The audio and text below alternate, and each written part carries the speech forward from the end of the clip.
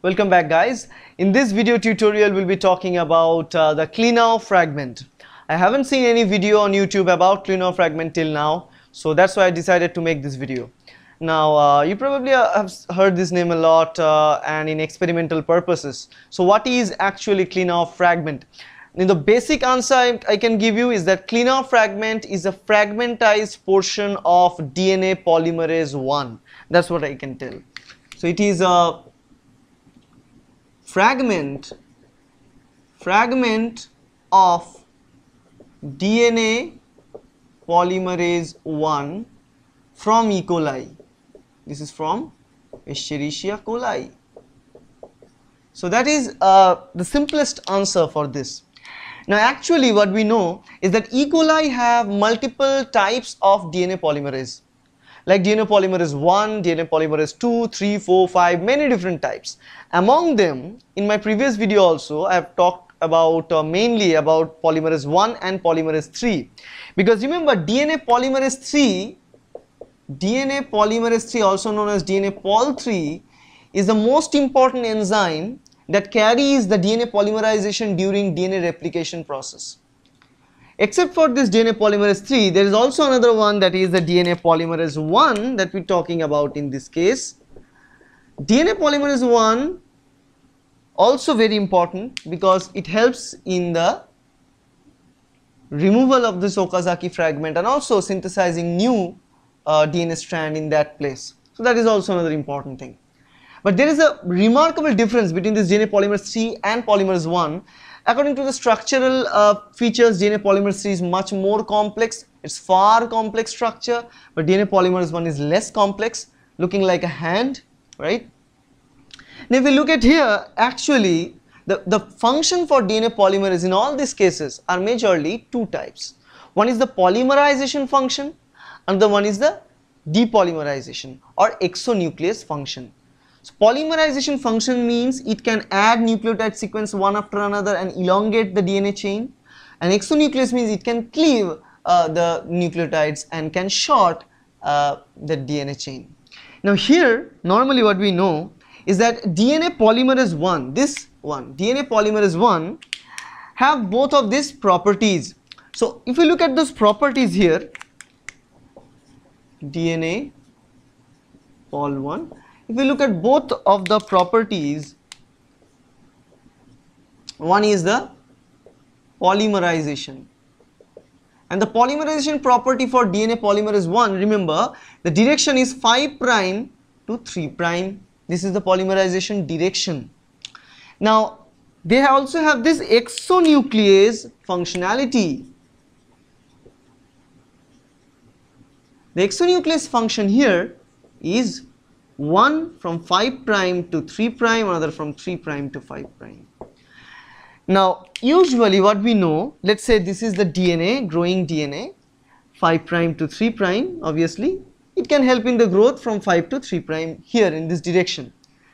Now definitely if it adds a wrong nucleotide sequence, it can cleave that wrong nucleotide sequence out, and for the convenience of this thing to do, they should start cleaving from this terminal, from this 3 to 5' terminal, right? So that is very, very important, guys. So they can synthesize from 5' to 3', but in turn can cleave from 3' to 5'. So for that reason, the exonuclease activity is always present from 3' to 5', both for DNA polymerase 3 and polymerase 1. But polymerase 1 have an extra exonuclease activity of 5' to 3'. That is very, very unique to this DNA polymerase 1. So if we look at the complete structure of DNA polymerase 1, it contains all of these three activities. Okay. Now let's say we take that DNA polymerase 1 and we treat it with a protease. The protease that is called subtilisin. Probably that is let me check once. Okay, yeah. So cleave it with subtilisin protease. The name of the protease is subtilisin. So if we add this subtilisin protease, remember it's a protease means it can degrade protein, cleave protein. So this subtilisin will cleave different part of this polymerase 1. Okay. So once the subtilisin is present there, and it will cleave the polymerase 1 exonuclease domain, that is the 5' to 3' exonuclease domain.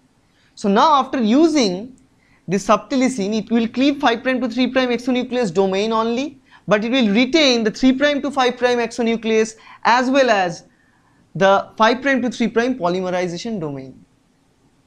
Okay, so once we treat it with subtilisin, what we get, we'll get a DNA polymerase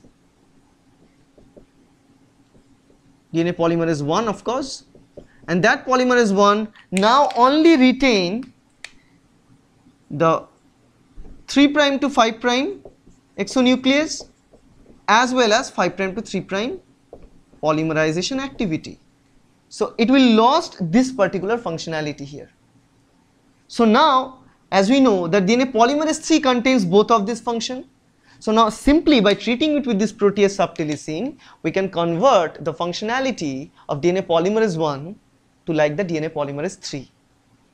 Now if you carry out this protease subtilisin mechanism one further step, in that case it will also cleave cleave this 5' to 3' polymerization activity. So it will only retain the exonuclease activity after that. So a further stage with this protease will now only have 3' to 5' exonuclease activity. So simply it can turn that polymerase into an exonuclease only. So now remember, using this protease for the first time, whatever fragment we get after cleaving the first fragment, this fragment with only 3' to 5' exonuclease activity and the 5' to 3' polymerization activity will be termed as the Klenow fragment, because Klenow fragment lacks the property of 5' to 3' exonuclease activity. That is the unique feature of polymerase 1, right? So we can use Klenow fragment in different experimental conditions in vitro DNA replication processes to understand and study the different stages. Okay, so that's all about Klenow fragment. If you like the video, hit the subscribe button, hit the like button, and also share this with your social friends. Thank you.